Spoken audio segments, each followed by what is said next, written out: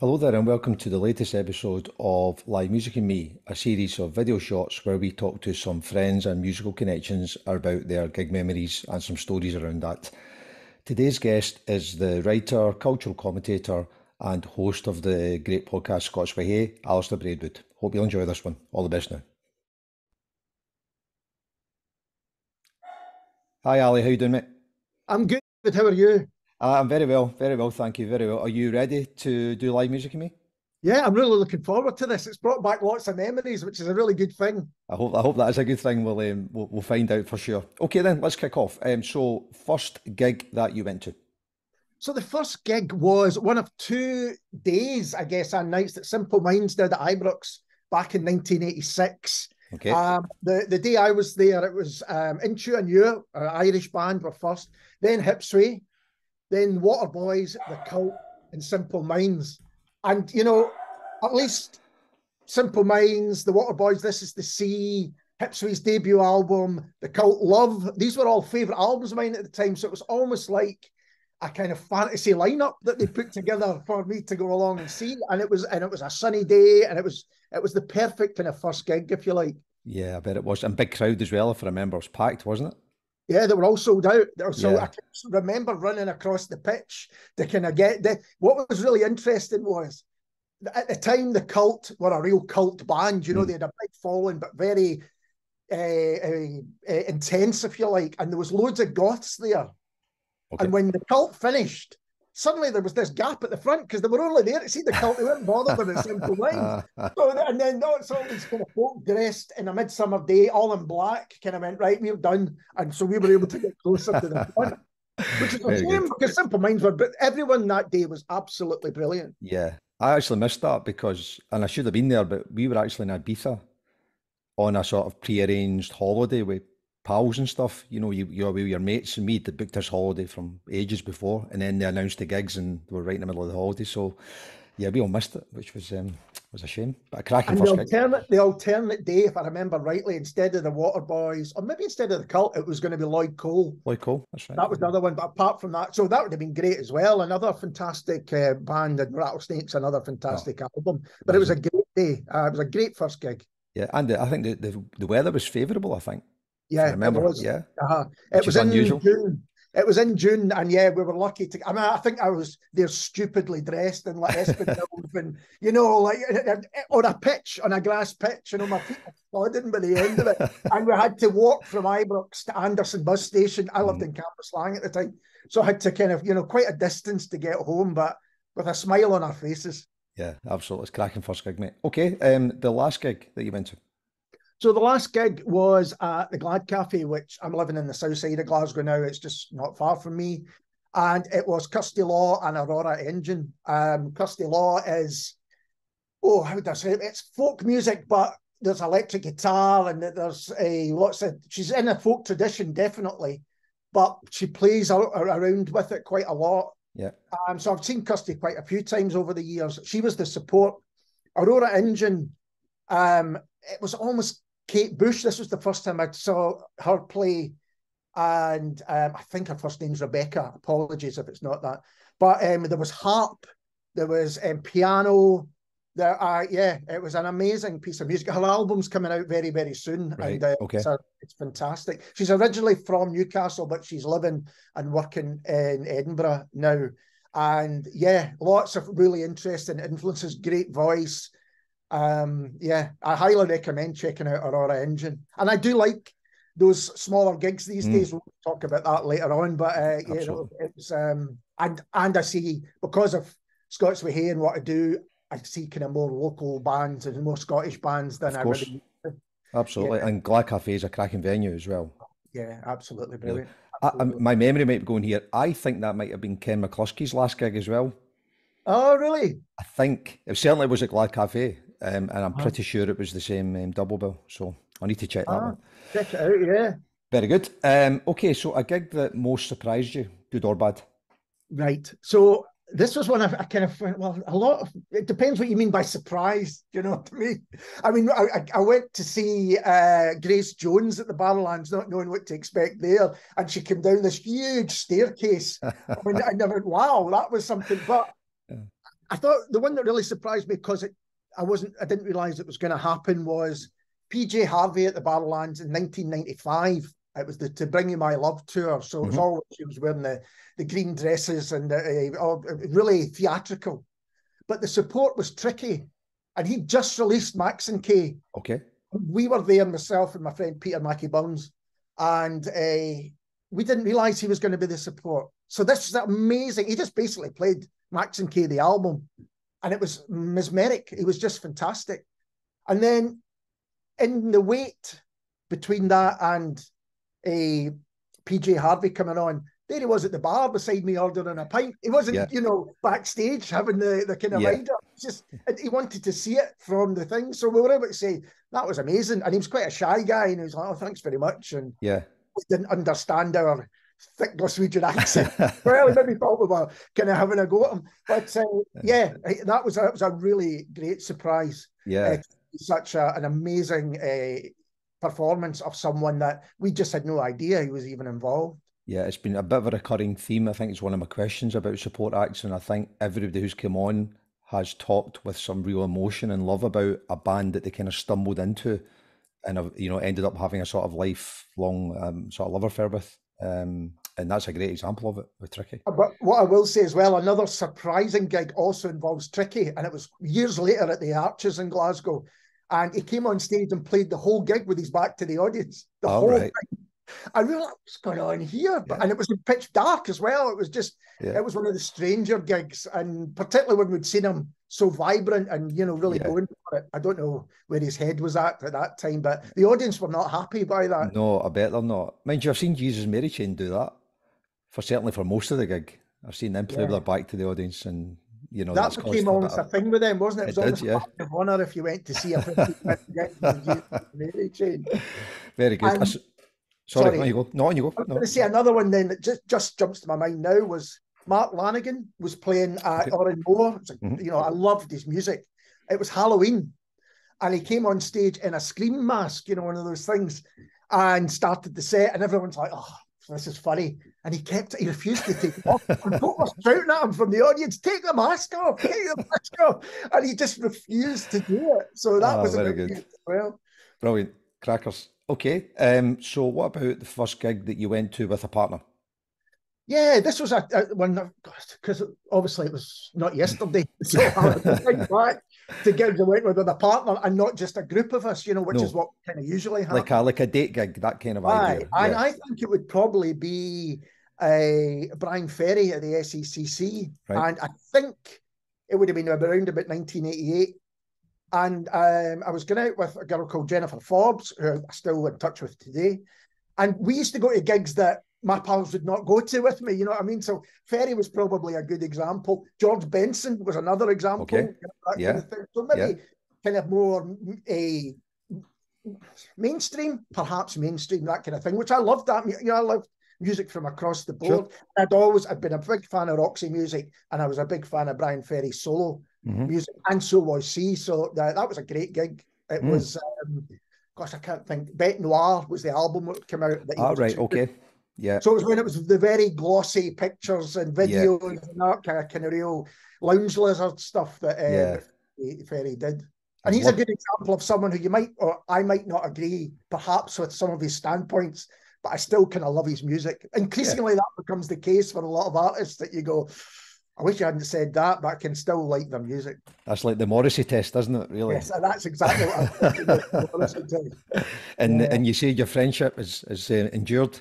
Well, not endured, we went away, but kind of recently she's come back up to Scotland, so we're going to keep in touch, which has been good. Excellent. Okay. What about a great gig that you had a ticket to but missed? This still hurts me, David. This would have been my very first gig, and it was U2 at the Barras in 1984. Okay. Right, and so I was 14, so fairly young, but and I had the ticket for months, and of course, being someone that didn't really bother about school, I mean, I wasn't great at school. Right. I hadn't realised that my physics prelim exam was the day after, and there was no way my parents were going to allow me to go to a gig at the Barras and then, have an exam the next day. Yep. So I had to sell my ticket on to someone else. Oh. And I can still remember I got 19% in the prelim. So it was worth it. But maybe that's more you would have got if you went to the gig, you I know? think I would have done better if it did the gig. I would have been inspired. But because that was the time when U2, obviously, they were just kind of really starting to break it big. Yeah. They were a really raw, almost still an interesting band. Yeah, that would have been. I think that must have been Unforgettable Fire Tour, roughly about that time. Yeah. I've actually never seen U2, and I had a ticket to see them. I think it would have been the tour before that, because I think they were playing Tiffany's or somewhere like Yeah, that. that's right. And I was Yeah. ill. And I literally was ill in my parents' house and just couldn't get off the couch and had to give my ticket away. And I've just never got back to seeing them again. So I I've know. seen them a few times, but of course nowadays it's all. I saw them at Parkhead, which was would that have been Acting Baby? Maybe the Zooropa tour. And then I saw them at the Hampden a few years ago. And they're still great gigs and really innovative gigs, but I don't like that size of things. I'm standing at Parkhead on the halfway line, no matter what they're doing, you know. I saw Prince at Parkhead, for instance, and in theory that could have Me been too. a great were you there. So, I mean, amazing to see, but just too far away, and he's little to begin with, you know. Mind you, I saw Prince a couple of years after that when he was going through his slave phase. Yeah. And he played a whole gig of new songs in Manchester.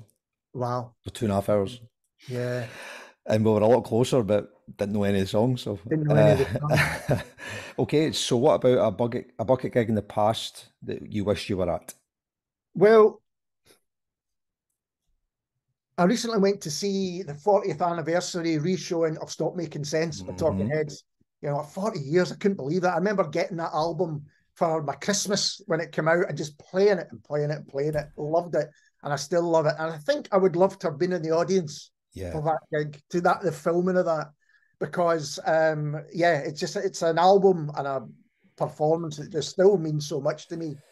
Yeah, agreed. It's wonderful. And did you see the trailer that he just did recently for the 40th reissue where he goes to the dry cleaners and gets his suit back out and stuff? Yeah. It's very clever, right? Yeah, fantastic. And I went to see it at the GFT, the reissue, and it was like a gig. And the only time I think that's ever happened to me before was the opening night of U2 Rattle and Hum. And we went to the ABC. Me and my brother went to the ABC, and that was similarly felt like a gig as well as a live concert. And of course, we take him as Scottish, don't we, David Byrne? Of course. Of course we Here's do. carry on. Absolutely. Tick. The other one I thought of actually was when I was young, I was really into my metal when I was very young, kind of, 8, 9, 10, that kind of thing. And I would love to have been at the AC/DC gig at the Glasgow Apollo, which they filmed. And they had the Scotland strips on and all that stuff. That looked amazing. That does look amazing. Yeah, I've never saw them. I was a bit of a sort of rock fan, particularly Rush when I was a bit younger. And I saw them at Apollo a few times, which was great, but I never saw AC/DC. That looks amazing. So maybe you touched on this earlier on there. So the best support act that you've ever seen? Yeah, so this could have been tricky quite easily. But then I was thinking another one was the Lightning Seeds were playing King Tut's in 1995. But we went to see the support, who was Terry Hall. Okay. It was amazing. And I think every kind of Asian skinhead in Glasgow King Tut's for that night. It was amazing. But actually the one I'm going to go for is my brother's a massive Big Country fan, like huge Big Country fan. Yep. And he lives up in Braemar now. He's got a gallery up there. And a few years ago, Big Country, as they are now, came up to play. It was some kind of festival that was on, but they put up a big marquee tent and Big Country were going to go and play. So Andy was just blown away by this. And then they didn't have a support. So they asked, Andy was playing in a covers band at the time called Bingo Wings. And they asked them to support them. So they asked them to support. So I was standing, here to my window away from the stage. My brother was on stage playing his music, and then he came off, and the two of us together, arms around each other, watched Big Country play. Now, of course, Stuart Adamson wasn't there, as we know. He passed far too young. But even then, to hear those songs that were a soundtrack to us growing up, that was a very special day for everyone. Yeah, I can imagine. Yeah, and they're doing a crossing tour at the moment, or just about to do it, aren't they? So Yeah. I was lucky enough I've to seen see them them. live since. They're still a great live band. Yeah, I was lucky enough to see them back in the day with Addison and what have you. And I've actually got a story in that another podcast. That was one of mine about missing the last bus or train home. Went to see them at the Barrowlands in Hogmanay. That's another gig I would love to be at, because we had that on cassette. It was That's right. filmed Yeah, for well, we were the at old that. day Yeah, whistle test. Was that right? it was. I think. Yeah, yeah, Yeah, Rock Around the Clock or one of these things. yeah. And yeah, that just looked. It was. It was amazing. Yeah. Yeah. What I remember of it. I was glad the cassette was there to watch it. You know, it was a bit. But that's the thing. When you ask me to think about gigs, I'm sure there's many that have unfortunately dropped off my memory banks for all sorts of reasons. But, And because going through it, you were going, "Oh yeah, I went to see them there. Oh, I went to see a lot of gigs at nightclubs like the Tunnel and the Sub Club, which kind of I'd forgotten all about." yeah, So absolutely. It's yeah, half the fun, I think, is that recollection, isn't it? Because definitely. Yeah. there's some great memories come with it. What about one that made you miss the last bus or train home then? Oh, this is a great gig as well. And again, one looking back, you think, was I really there?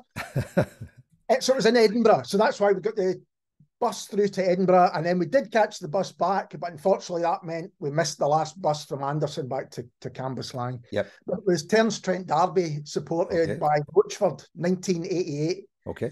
And myself and my good friend Colin Johnson, who's still a best pal to this day, we just obsessed over the Terence Trent D'Arby album. We just thought we loved their soul music, and this seemed like the most genuine modern record, reconstruction of Motown or Stax or all of those things. This guy just seemed like a superstar from the moment he stepped on stage. He had a great backing band. We thought, when he comes, we've got to go and see him. We'd missed him in Glasgow the year before, so we're going through to Edinburgh to see him at the Playhouse. And then, again, support acts. I'd never seen Rochford. I'd heard of Rochford. And he comes out with a keytar, which dates it somewhat. and does Cuddly Toy. It was fantastic gig. Really brilliant gig. But then I got back to Anderson, had to find a payphone and get my dad out his bed to say, could you come and pick us up? Because we are stuck and the buses have gone and we can't afford a taxi. And did he come for you?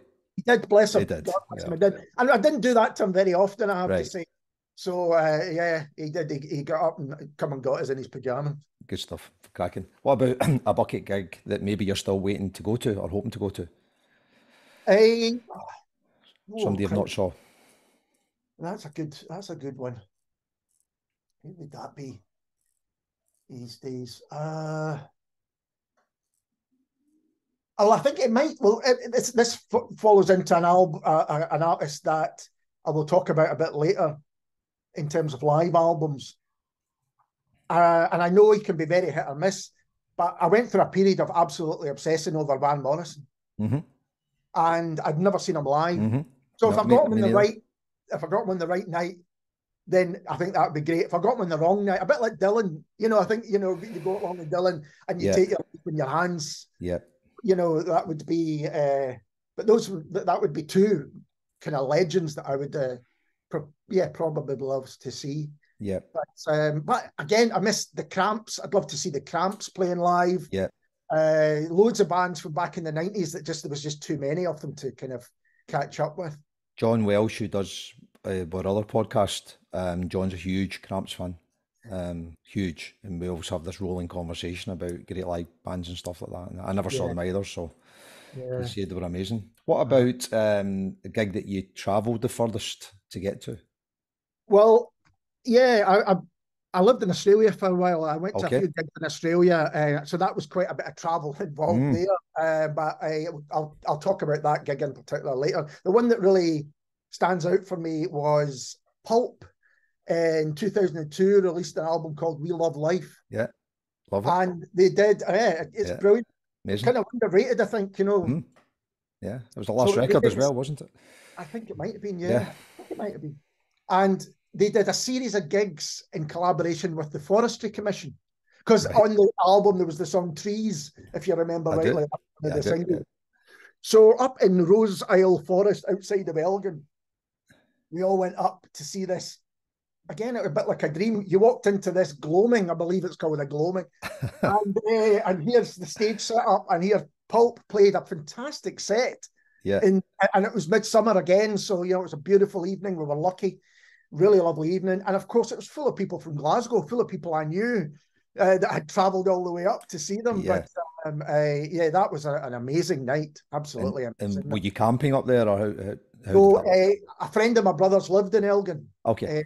Shandy, I think he still does live in Elgin, and so we were able to kind of go back and crash at his. Yeah, because as we'll hear when we talk about festivals, I'm not a massive fan of camping. Okay, I'll look forward to that. Just to bookend that, we managed to see Pulp at Transmit this summer. Ah, right. Which was that's another podcast really, but it was wonderful to see them again, and still fantastically good. What a live band, and Jarvis Cocker, just such a great frontman. Again, amazing. Talking about Turnstrait Darby having this kind of charisma. But I mean, he looked like he's come straight from Hollywood or whatever, whereas Jarvis looks like he's come from Sheffield. But has got the charisma as well. Absolutely. So what about the band or artists that you've saw the most? So until I started doing Scots Whay Hae, I think I would have said Primal Scream. Okay. I've seen him all over the place. Again, a band who could be unbelievable and sometimes can be not so brilliant, depending on the gig. But in recent years, it would be local bands that I've been to see a lot, to either review for things or just support. And that would be bands such as Starry Skies, Broken Chanters, another one, Carla J. Easton, seen many times. I like Carla. Loads of people like that. Okay. And it's great. And I know you're a huge supporter of the sort of Scottish music scene as well. And there's some cracking stuff going on out there. Oh, it's amazing. Wonderful. I'm just blown away. I was talking to David Lang, who's an artist from Gourock, who's releasing his second album this year. And he's released his first one about 8 years ago. And he can't believe the time's gone, but it's kind of disappeared. And he was just saying how much more music, great music, but how much more music has been released now as compared to when he released the debut. Yeah. It's just astonishing. And it must inspire them, I guess, to, there's an element of competitiveness, I guess, about, hearing other great music and trying to then better that by doing something yourself again, I think inspires them in a really positive way. Yeah. This stuff's really good, and if I want to be heard, I've got to be good as well. Yeah, I agree with that. Okay, so what about the best music festival you've been to then? Right. So I'm not a big festival fan, I have to say. So I'm going to go with the Triptych Festival. Do you remember that in Glasgow? No. It was a kind of shoot off of, I'm sure the T in Triptych was like the Tenants T. So I'm going to say it was aligned to Tenants when they were really starting to up their game in terms of doing music coverage. Okay. But it was held in the tramway and various venues around Glasgow. And it was almost all kind of electronic and experimental music. And I had a wee Google before we started talking to see the bands that were playing. And some of the ones I saw included Moom from Iceland, Fortet, Animal Collective, Explosion Sky, Liars. Great performances right along, and I got to go to my own bed at the end of the night. So I'm really not a huge festival fan. However, the Big Day Festival was the one in Sydney. Yeah. And I did go to that. And of course, the weather was great. And I could kind of go, I could get along with this. A tent, you could just kind of fall asleep on the grass. Yeah. And I was looking at the bands that were on that day. What a lineup. It was Elastica, Billy Bragg, the Dirty Three, the Jesus Lizard. There was Rancid, who I'd never seen before and were amazing. An American punk band. Yep. I missed the day before Nick Cave. I did see Nick Cave at the Barrowlands though during his Dream, and that was almost one of my top gigs that I could have mentioned. I can imagine. Yeah, I can imagine. I'm going to see Bragg next month. He's touring, playing Usher Hall. I think he's playing Edinburgh. So 40 years of doing what he's done. So I saw him. Big Bragg fan. About 6 years ago, and just sensational again. He did the 3-night thing. He did the 3-night thing at St Luke's 2 or 3 years ago, and that was wonderful. We went to all 3 nights. It was really good. Yeah. And when one of these musicians who kind of changed my life when I saw him, it might have been the Gold Grey Whistle Test, just him and the guitar and these songs that were almost poems. Yeah. And to realise, wow, anybody really can do it. It was almost like my punk moment to go, well, like anyone really can do that. Yeah, I agree with that entirely. So what about your favourite live music venue? Well, these days it would be the Glad Cafe. One, it's a great venue, Mm-hmm. and it's 5 minutes from my house. Again, I think you're getting the picture. I like Absolutely, yeah. comfort. Don't know I that. think before that, in the 80s and 90s, it was probably the Barras. I was there a lot. I was lucky enough that a good friend of mine did a lot of catering for bands. She went on tour with them. Mm-hmm. So when she was in Glasgow, she was catering that band. She would get us on the guest list. Right. So I saw so many gigs, great gigs in the 80s and 90s in particular. Yeah. And the Barras has come up quite a lot, particularly for the guys, you know, the sort of Glasgow sect, if you want. But I do like it. These days, I do like a small venue, you know, like Hugging Pite's another great place where I really like to go. I do like to be able to get in there and, you know, look into the eyes of the band almost, you know, that kind of. I think the BMX Bandits are playing the Hugging Pite soonish, which we're hoping to go to, because Goliath's supporting them. And we know Goliath, he's one of we're big fans of Jack and all that stuff. Yeah. So, yeah. I just met him I was at a gig, the Quitter album launch. It was again at the Lad Cafe. And Jack came up to me and says, "Hello, I'm Goliath." And I recognised him from playing him on the radio and things. Yeah. But we got to have a bit of a chat, and he said he's supporting Douglas and the BMX Bandits. It's a great thing. It's brilliant, yeah, fantastic. And of course, Douglas is a big supporter of kind of new music and stuff as well. So, a couple to finish. So, your best ever gig? I think that must have been Bowie at the SECC, and that it's not my favourite venue. I guess ideally you might have liked to have seen him in a smaller space, but he did what a set he played all the big hits, played fans' favourites like 5 Years. I was there with a group of pals. We were almost all in tears watching this play. You know, that was just sensational. It was just sensational. Was that the only time you saw Bowie? That was the only time I saw him. Right. Wow. Yeah. So, to see him at all was just meant the world, you know, it just meant the absolute world to see him. And I think that was it. I mean, a couple others that did spring to mind were Amy Mann. I saw at King Tut's. Yeah. And I was a big Amy Mann fan, so I didn't ever think she would maybe come over and play. She's since been over quite a few times, but this was the first couple of solo albums, and that was great. And going back to Primal Scream, seeing them at the Barras, and it was the Give Out But Don't Give Up tour. Yep. So they were still big from Schemadelica, so they played all the hits. And that was a really special night as well. Yeah, three crackers, but Bowie's, you know, you're absolutely right. You just tip your hat to him, don't you? Oh, sadly missed. Sadly missed. So your last one is one live album that we should all own a copy of. Well, I've mentioned Stop Making Sense already, and I think that probably would have been my number one choice of this.